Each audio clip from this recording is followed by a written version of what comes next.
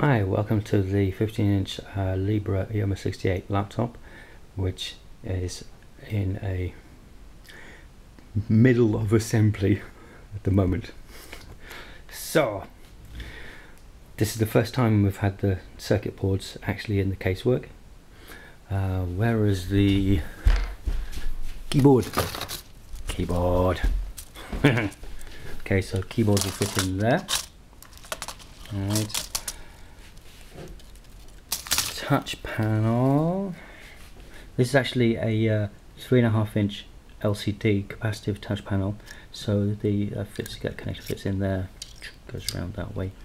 I'm going to have to replace this LCD with one from a different manufacturer because the SPI interface on this one I just could not get on with it. No cooperation from the manufacturer. There's a person there. Hello. By contrast, I found one that's fantastic price and everything, so we're going to do that. Use that.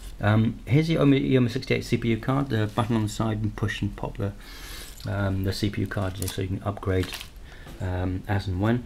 That's a 1366 by 768, very low cost, cheap and cheerful LCD, which very nice characteristic of this, you can run it at as low as 30 frames per second, saving considerable amount of power.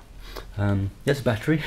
That's from an e-bike, an e-bike supplier, which very kindly agreed to an experiment with me to do they supply this for use in the laptop rather than e-bikes. It's particular.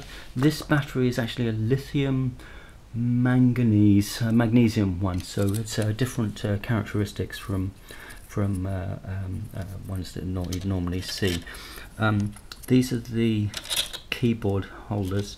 Those pop in there and there, which on the edge of the keyboard, I don't know if you can see that,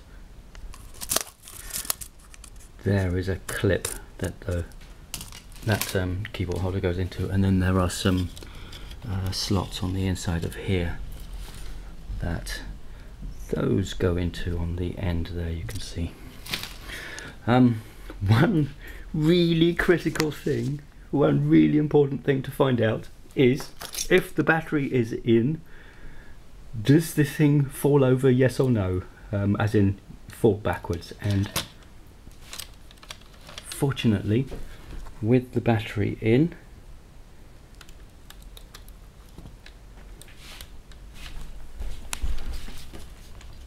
it doesn't tip over backwards. Amazing, hooray! So we don't have to put in some extra lead at the front of the keyboard. I've seen laptops with that in. There's one that I bought, I think. Now, these are all 3D printed parts. There are 25 meters comprising a whopping 30 parts in this laptop. It's unbelievable. There's 9 in the back alone. You can see this bit here runs along there, so that's 1, 2, 3, 4, 5, 6, 7, and then these hinge parts here, 8 and 9.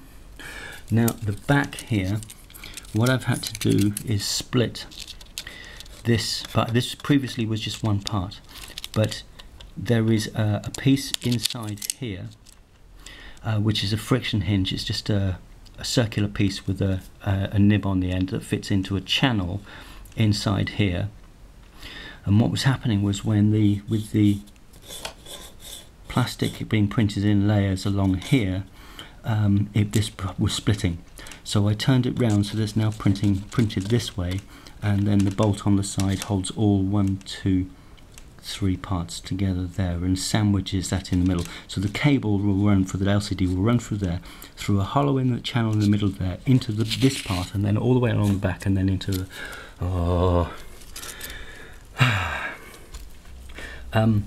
these two pieces have an additional side effect of pulling these pieces in, as I previously mentioned in another video, because they were bowing outwards. This part gives some structural strength and holds these two pieces together. You can see that there, just, you know, they're bridged into there. That's for the touch panel. I'm going to have to reorganize this and make it two parts to sandwich the new LCD touchpad when it arrives. This is for the battery. It's a power management board. That's going to have to be replaced with a completely new design, but that fits in there.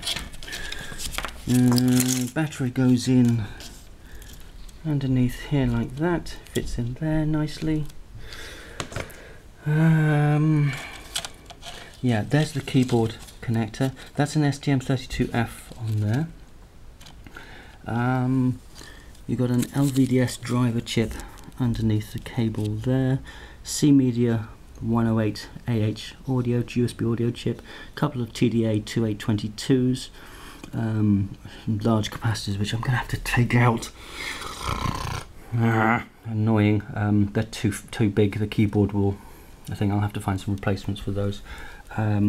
There's a power management chip, a USB current limiter chip underneath there, and a USB hub chip on here, and that's just the CPU card, just RAM processor. This is upgradable. You can just pop it out, put it in a different one. I've got a quad core 64-bit, an all-winner A64 design in this thing, and importantly, I have a free software endorsable version using the Agenic JZ4775 in the pipeline. I've just got to, you know, do some final checks on that, make sure it's working, and then we'll have 3 CPU cards, and then there's the micro desktop board as well. So this isn't a small project.